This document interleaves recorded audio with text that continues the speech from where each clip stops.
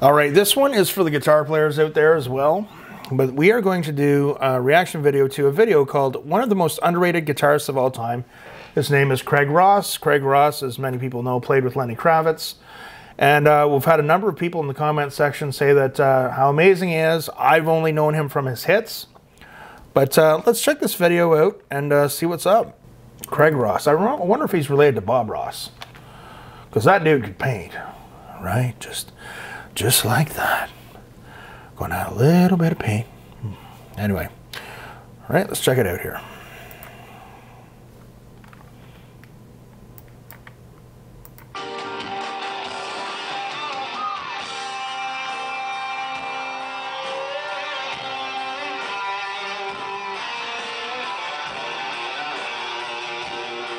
So obviously this isn't the best quality video. It looked like Lenny Kravitz was over on the keyboards.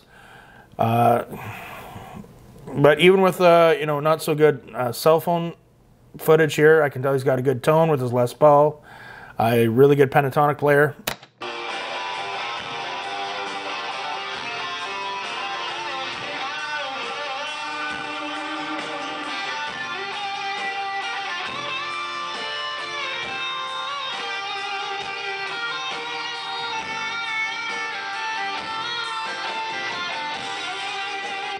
And, you know, as any good guitarist, he serves up his pentatonic licks very juicy. Just like on the barbecue, very juicy.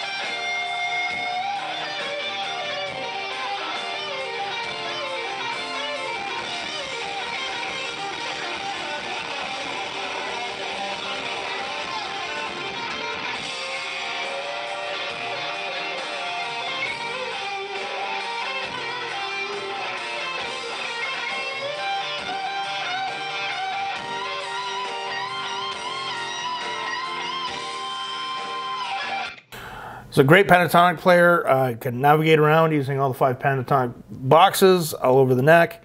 Great bends, great vibrato, but he's very expressive with his playing, right? It's really cool to watch him play. Really good player.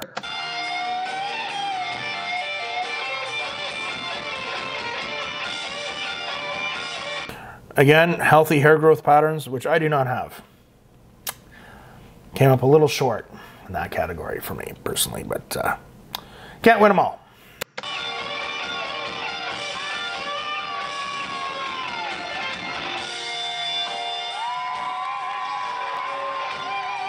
Taking that, you know, taking his time doing that slow bend up to pitch, and he's always in key when he hits his bends, and very expressive, slow bend up to the pitch, but he's constantly moving the bend, right? So if you're not constantly moving the bend, you go flat, the whole crowd, everyone's going to be like, what is that? But he's really good sense of pitch, very expressive player, really cool. I'm really glad you guys mentioned Craig Ross.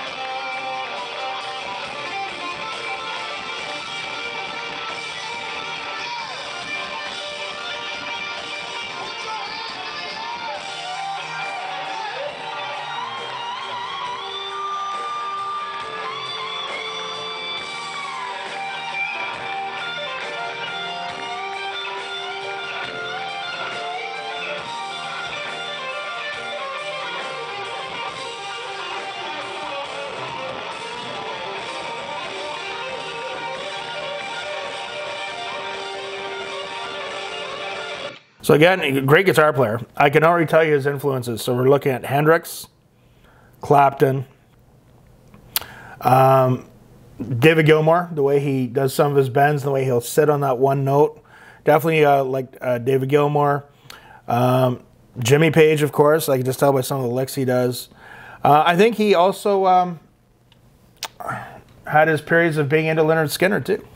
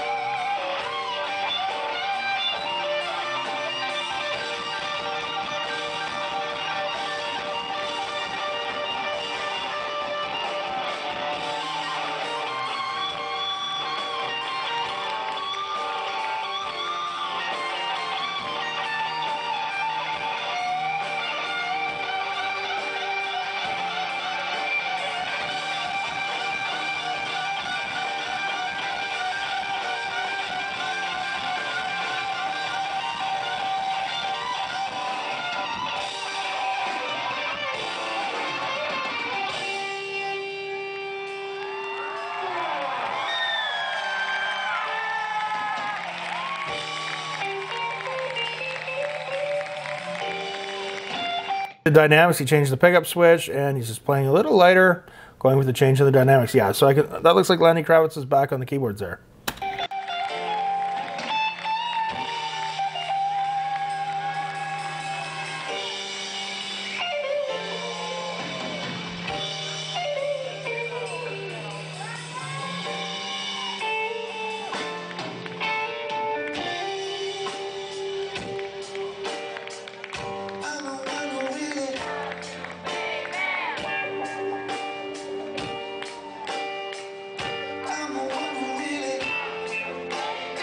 Okay, so we can see there, one of the first things I notice is the change in cell phone technology with videos, because this came out in 2010.